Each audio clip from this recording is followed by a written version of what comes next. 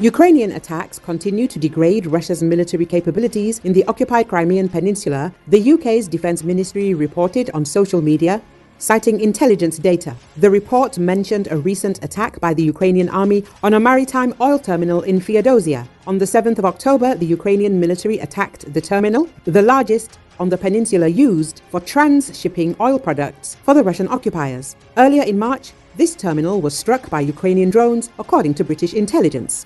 They also noted that in 2024, Ukrainian strikes on Crimea targeted air defense systems, airfields, command centers, naval and logistical facilities, and the Kerch Strait crossing. Ukrainian attacks continue to incrementally degrade Russia's military capabilities on the Crimean peninsula, the UK Defence Ministry concluded. After the Ukrainian strike on the maritime oil terminal in Feodosia, the fire was extinguished after nearly 7 days. The invaders set up mobile refueling stations, which changed locations to avoid further Ukrainian attacks. The Russian High Command ordered fuel stations to remain in one location for only 12 hours. Earlier, British intelligence wrote that Russia was covering the Crimean bridge with a physical barrier, air defense forces, and a range of other means, hoping to protect it from further Ukrainian attacks. Russians are reportedly constructing a new structure parallel to the Crimean bridge running alongside the main bridge. Actually, this is another bridge, though its purpose remains unclear. This is according to the Crimean Wind Telegram channel. The Post notes that piles are being transported on ships and barges and driven into the seabed to establish the structure. In addition, Russia is said to be intensifying security efforts for the illegal bridge structure, including installing metal towers on Tuzla Island adjacent to the bridge, outfitted with platforms for anti-aircraft systems. Sergei Aksyonov, the so-called head of Russian-occupied Crimea, has proposed replacing the term new regions, which Russians use for occupied territories of Ukraine, with historical regions, claiming that these lands have always belonged to Russia. Aksyonov argued that these territories were part of the Russian Empire and the Union of Soviet Socialist Republics and therefore should not be called new. The rhetoric from Kremlin collaborators is yet another attempt to justify the annexation of Ukrainian lands and attempts to erase Ukraine's historical and cultural heritage.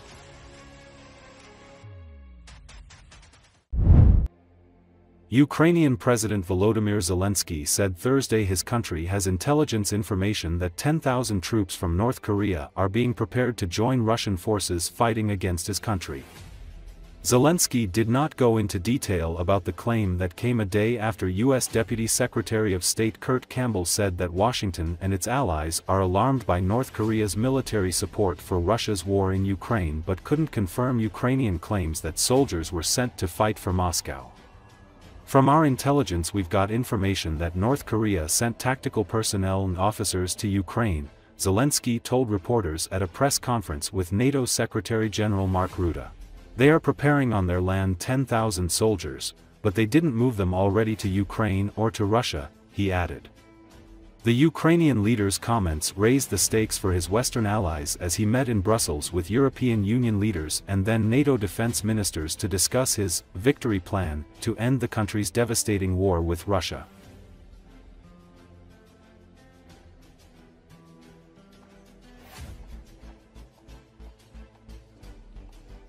Good evening. Thank you for being here. We will now hear from the NATO Secretary General and President Zelenski.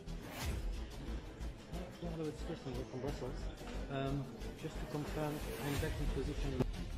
Ukraine truly deserves to become the third NATO member one day, and we must do everything to ensure this happens. That is why the first fundamental point in the victory plan is the invitation to NATO. Ukrainians have shown that we can defend shared values, and we are standing against Russia, the biggest threat to Europe and global peace. In our revolutions, we've proven that we truly value democracy. Very limited time for questions, I'm afraid, so I will do my best to take as many as we can. I'll start with the BBC on the fourth floor. Strengthening of Ukraine, it's not only depending on the weapon, this kind or that kind, it's depending on the will. If our partners will not lose their unity, we will not lose this strength. And we will not use that We will not lose that unity. It's you so can count on important. that. And my message today to Vladimir Vladimirovich Putin is that if he thinks we will not. And today again is evidence. Look what the Australians have done, what the Germans are doing, what the US has done today. Again, announcing almost $500 million in anti-missile defense systems. General, you mentioned that, and that has been mentioned before, that China is a decisive.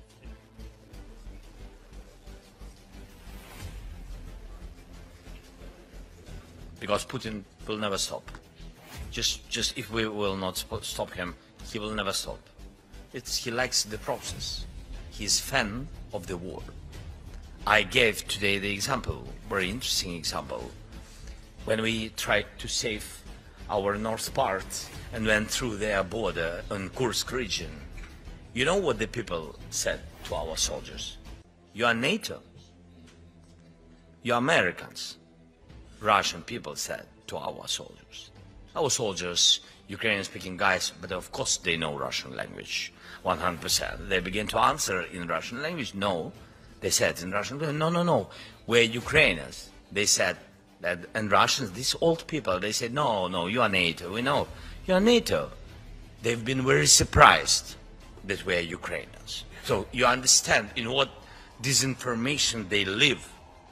So Putin built such government, he took the rights of his people, and now he's moving to the death young people.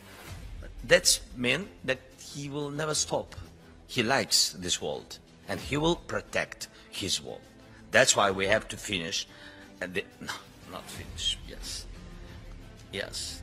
Better to finish with him, yes, it's really, but to stop him, I mean, to stop him, understand? Supporting Russia, and now North Korea trying to send personnel to fight Europe. From our intelligence, we've got information that North Korea sent technical personnel and officers to Ukraine on temporary occupied territories, and they are preparing on their land 10,000 soldiers, but they didn't move them already to Ukraine or to Russia. So when we will have this information, of course, we will raise up this question, but because this will be the second, I think it's already the second country which involved to this war against us. Thank you.